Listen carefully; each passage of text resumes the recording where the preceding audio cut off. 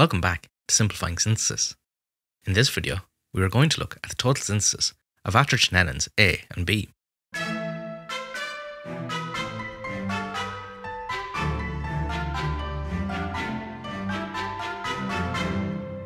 This work was published in JACS by the George group, whose work we saw last week in the one-step synthesis of Perchlorate. Atrachinenins A and B were first isolated in 2022 by Chen et al. From the rhizomes of Atrachinenins chinensis. In their paper, they proposed that this compound is formed from the Diels Alder reaction of a quinone with alpha-philandrine, followed by a series of oxidations and cyclizations. In the work that we'll be seeing today, we will be looking at a synthesis from the George group that proposes that this molecule is instead formed from the reaction of this quinone with beta-ocimene, a compound that has previously been isolated from Atrachinenins. This compound presents several challenges for the synthetic chemist, including a 5-6-6-5-5 pentacyclic core containing a bridging Enderoperoxide. This pentacyclic core also contains 7 contiguous stereocenters, requiring careful planning of the route in order to install all these centers with the correct configuration. To construct this pentacyclic core, they would use a Diels Alder addition to form one of the ring junctions. The product of this cycloaddition could then direct another cycloaddition to occur from the bottom face of the molecule, ensuring that the desired stereochemistry is formed. This cycloaddition would be part of a cascade, leading to an a-Ketol rearrangement. This would set the stage for a triplet oxygen oxidative cyclization to form the Enderoperoxide on the top face of the molecule. So let's start the synthesis. The first reaction of the synthesis is a Geranylation, where a phenol is first deprotonated by sodium hydride, and the resulting anion then takes part in an electrophilic aromatic substitution with a bromide.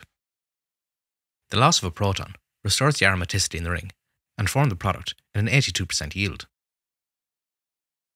Taking this compound forward, it was then oxidized with ceric ammonium nitrate to form a quinone, and this then took part in a Diels Alder reaction with beta-ocimene. This reaction was carried out with a high concentration of lithium perchlorate, which is known to accelerate Diels Alder reactions. This reaction formed all of the 4 possible endo products, with the ocimene undergoing cycloadditions with both sides of the quinone. These cycloadditions occurred with both the top and bottom faces of the diene.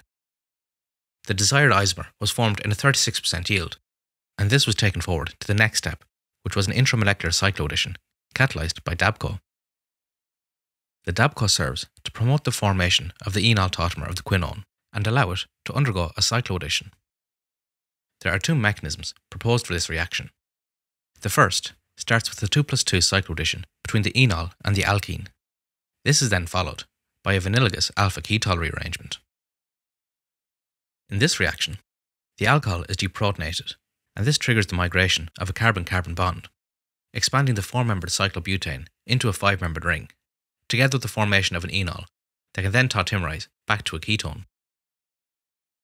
The other mechanism is a 3+2 cycloaddition, similar to the one we saw in the George synthesis of Perchlorate. In this reaction, the bonds are formed in a concerted manner, and once again an enol is formed that can then tautomerize back to a ketone. The researchers have investigated these mechanisms using DFT, and these studies suggest that the lowest energy pathway is a concerted but asynchronous acid-catalyzed 3+2 cycloaddition. With the carbon framework now complete, all that remained to complete the synthesis of Atrachinenins B was an oxidative cyclization. This was carried out by first forming an enolate with potassium tertbutoxide, and then reacting this enolate in DMSO with oxygen present in the air. This forms an organic peroxide that can then undergo an intramolecular addition to the carbonyl, forming the Enderoperoxide in a 57% yield to complete the synthesis of Atrachinenins B.